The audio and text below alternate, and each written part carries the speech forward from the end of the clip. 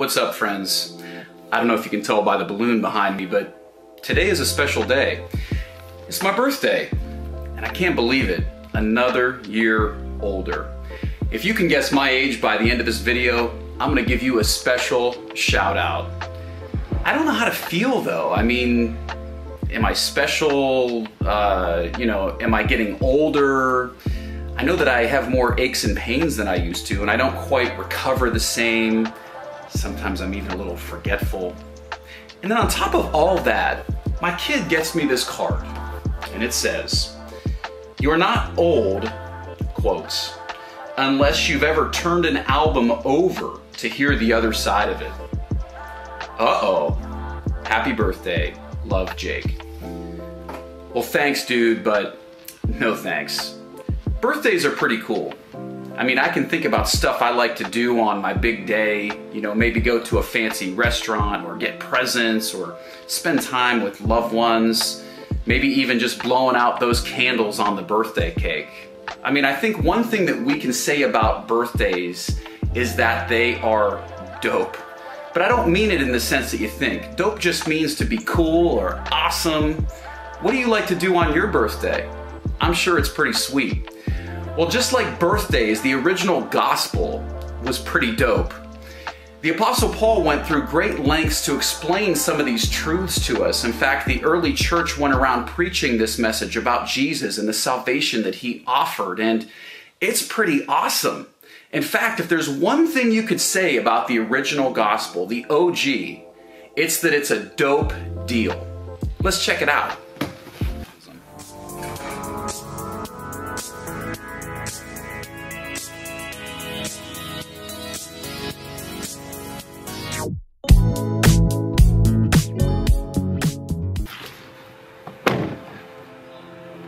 So check this out.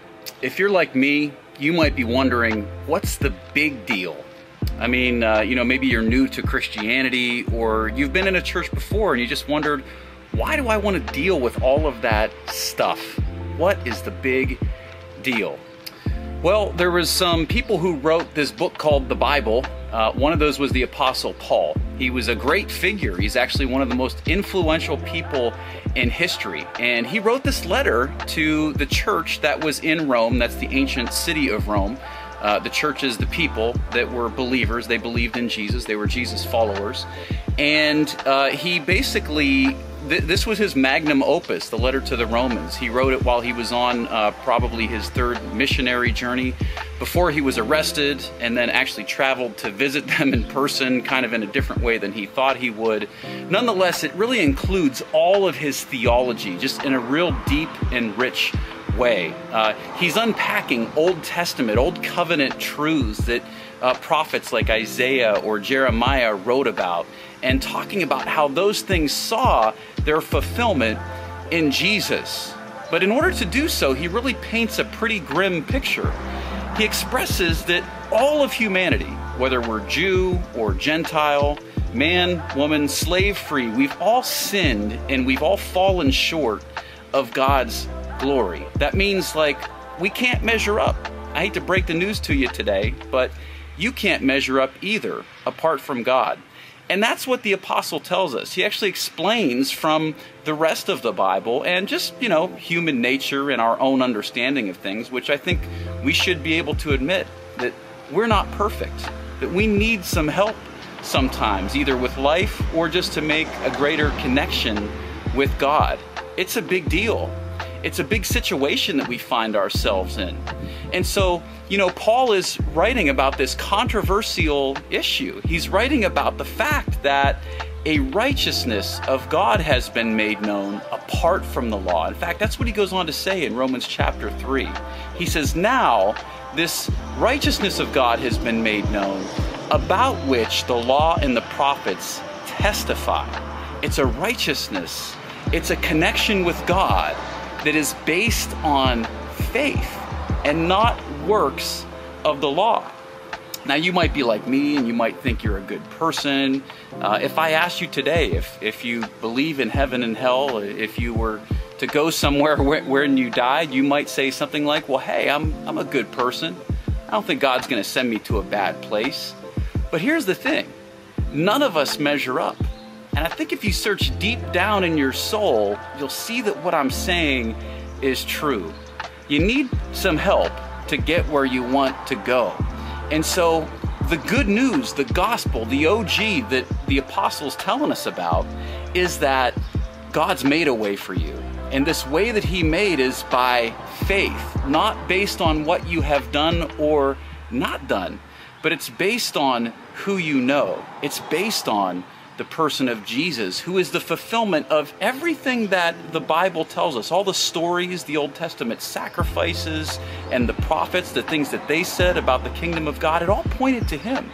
And when we believe in this one who died for our sins, he was the sacrifice, he was the Lamb of God, and he rose again on the third day and ascended to God's right hand. When we believe in him and just put our faith and our trust in him, God's made a way for us to get to heaven.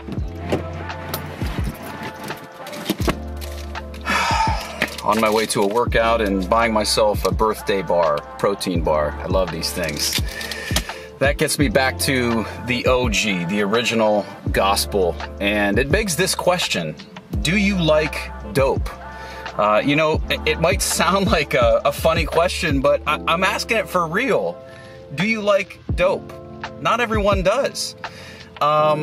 I'm not talking about the kind of dope that you think I'm talking about, though. What I'm talking about is, do you like it when things are awesome? This car right here is a 2018 Chevy Cruze, but about 10 or so years ago, they did this thing called Cash for Clunkers, and I actually got a car back then. When I did, the government was doing this crazy thing where they were actually giving you cash for, a piece of junk car that you had. And if it was a gas guzzler and it was worth more money, more, thousands of dollars worth than an economy car. So when you traded that in, you actually got treasure for your trash, so to speak. It was a bit controversial at the time. It certainly was a dope deal, though, and something people should have taken advantage of if they could. That's what the gospel is, and the gospel doesn't come without its share of controversy. That's exactly the way it was when Paul preached it. You see, he was opening up his letter to the Roman church by utilizing this ancient Jewish text, and not a lot of people know this. I had the luxury of sitting under a Pauline scholar who actually had the original document and showed that while he was sort of setting the stage in Romans chapter 1 to explain that all people have sinned and fallen short of the glory of God, especially the heathen Gentile nations. They saw God, they did not honor him and did not choose to follow him with their lives. He's really sort of setting the stage to pull the rug out from underneath the self-righteousness of his Jewish brethren. Basically, what he's saying is that, yes, they've fallen short, but so have you. Because even if they've had a law in themselves and in their consciences which they disobeyed, so have you. You've had God's law. You've had the sacrifices. You've had the covenant of promise. You were the people through whom came Messiah, but you crucified him. So the truth of the matter is, each and every one of us falls short of God's great standard. And so this enters God's promise. This begs the question, why would God be so gracious and give such a good deal to a group of people who didn't deserve it? God has given us such an opportunity to know him and to know God. And I remember what it was like for me the first time that I realized this was all true and I could come to know the person of Jesus. It seemed amazing.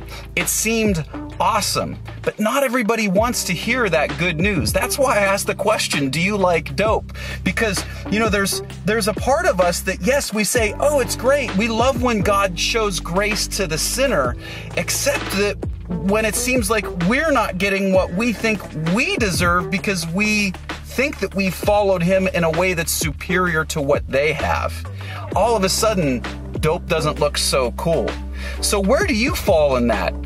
How do you want God to gift you? What do you want him to offer you in exchange for your unrighteousness? I think he's got a better deal than you realize.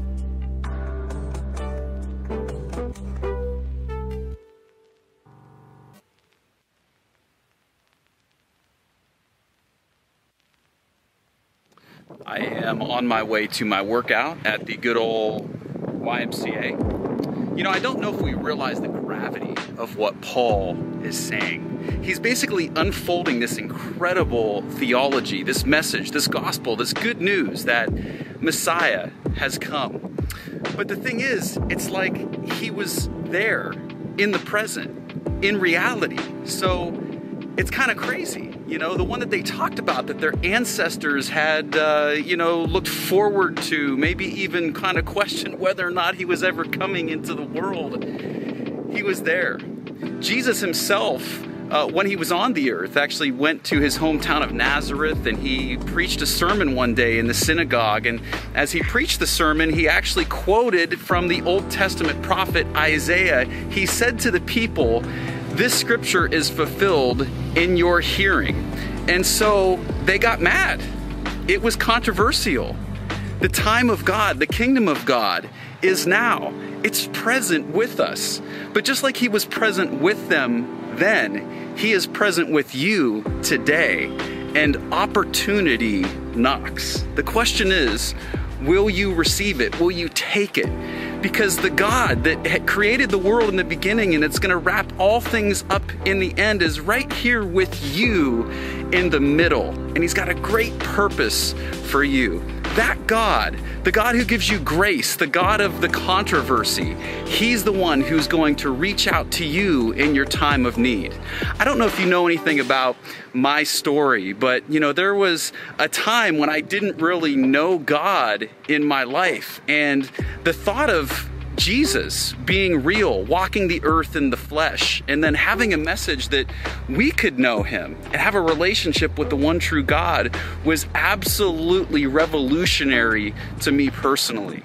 I feel like that same message is going to impact you right where you're at right now. You see, life has a way of catching us off guard. You know, it catches us off guard with things like divorce or disease or just circumstances in general, problems that come our way. But what if all of those things are put in our path to bring us and draw us closer to Jesus and his will for our lives? That's the truth. Opportunity is right in front of you.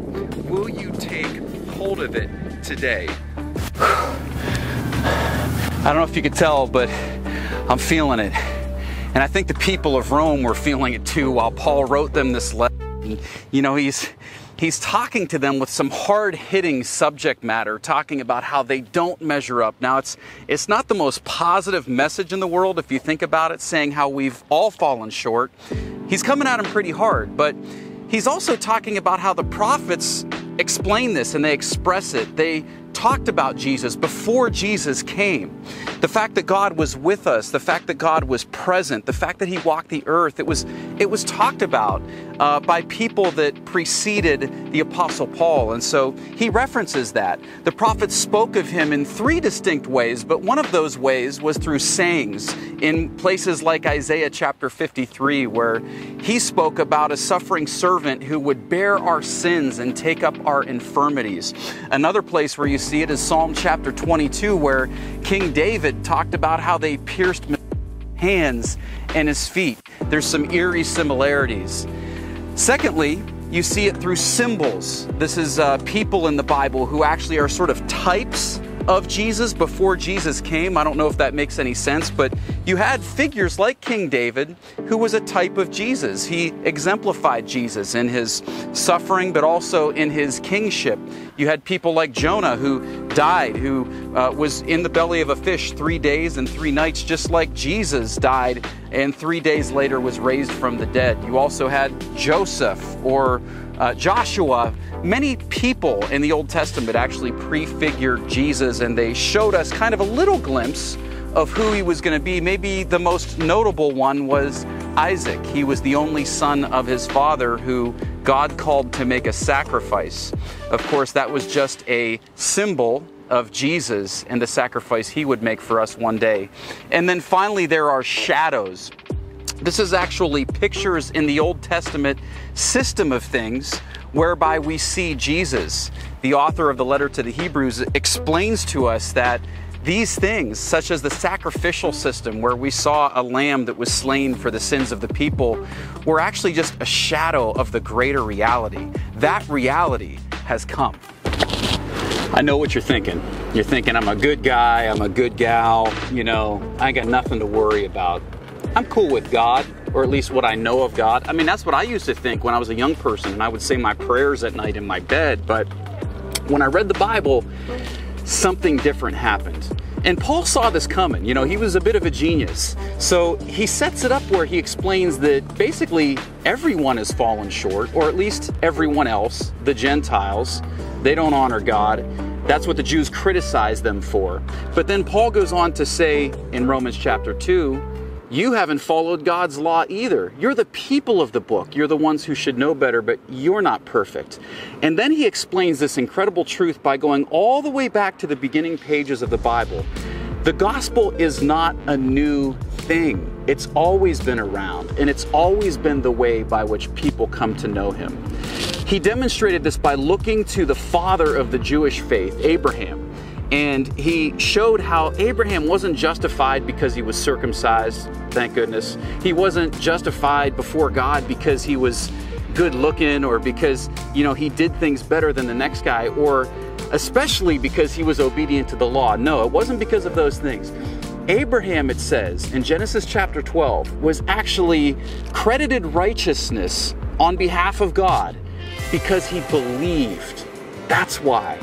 So this great father, this great patriarch, all he did was have faith the same way as me and you, and he was in need of a savior, just like we are.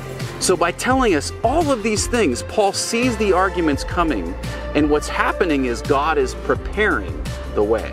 Another major theme of Romans is this idea of preparation. Now, Paul is, of course, writing this letter to a group of people, many of whom he knows, but others whom are not yet acquainted with him. And he's trying to just describe what he's teaching and the things that so excite him. So, you know, he sends the letter ahead, and he actually mentions several people by name, a couple of whom are Priscilla and Aquila. They were a married couple who possibly founded the church that was in Corinth, and that was the ancient Greek city where Paul met them for the first time. They had been expelled from Rome under the reign of the Emperor Claudius because he just kicked out all of the Jews. So Paul meets them. They're actually fellow tent makers like he is, so there's a natural connection, and he is with Timothy. He's in his letter saying, "Greet Priscilla and Aquila, send them my wishes." So I can't help but wonder, what are the things that Paul is preparing them for, the good news that he wants them to hear, the things that God has in store and the work that he's about to accomplish? We actually know from Luke's account that it's recorded in Acts that the people were waiting for him in eager anticipation to hear his message. Now, of course, he was traveling in chains, but by the time he arrived, a crowd had gathered. And what were they waiting to hear? What are you waiting to hear from God? He's got a good message in store for you. Time to take a break. What a workout. We have been so far and we've covered so much ground. The apostle tells us all kinds of things, some of which are difficult to understand and accept, that everyone everywhere is desperately in need of Jesus. But here's the thing, he goes on to say that everyone everywhere is eligible for God's great salvation. That's the gospel. That's the good news. It's made available to everyone, not just the haves, but also the have-nots. Not just the slave owners, but the slaves. God freely gives his grace to us upon faith. And so that's the good news. That's what we preach. Those of us who have been touched by Christ, we talk about it all the time, and we share it with every opportunity we get. Will you grab a hold of God's great grace today? That salvation that the prophets spoke of, that's apart from what you've done, that can bring you out of a difficult situation. The power of God is incredible, and it's going to help you no matter where you are at. God can reach you in the middle of your darkest storm, and he loves you so, so much. Jesus is an incredible master, and when you set your life to service to him, great things will happen. Boy, I hope you enjoyed this video today. I drop a new one every single Saturday, and I'd love for you to like and subscribe. Also, don't forget to get yourself some gospel, because the gospel gains you everything. If you've never come to know Christ, I want to encourage you to do so. All you need to do is ask Him, call upon the name of the Lord and say, God, come into my heart. In fact, if you say this prayer with me right now, Lord God, I believe in you and I believe in this message. I know that you died for my sins and that you rose again on the third day. I pray that you would make me new right now. In Jesus' name, amen. If you said that prayer, I want to encourage you to leave a comment, because God has made you new and brought you into His family. I love you, Jesus loves you, and have a great day. Counts, yeah, they offshore. You ain't down with your surroundings, then you gotta change your decor. Staying hungry like a carnivore. We don't go to sleep, we just go to war. Man, y'all don't get it. Yeah, we. Wow, that message was dope. Not too bad for a 42-year-old. Yeah, we did it. Legendary, can I get a witness? Couldn't afford to keep the lights on. Look at us now, homie, we the littest. Don't you forever get your beginnings. Never let the drive diminish. And on the way when you lose people, don't repent, homie, just replenish. Yeah.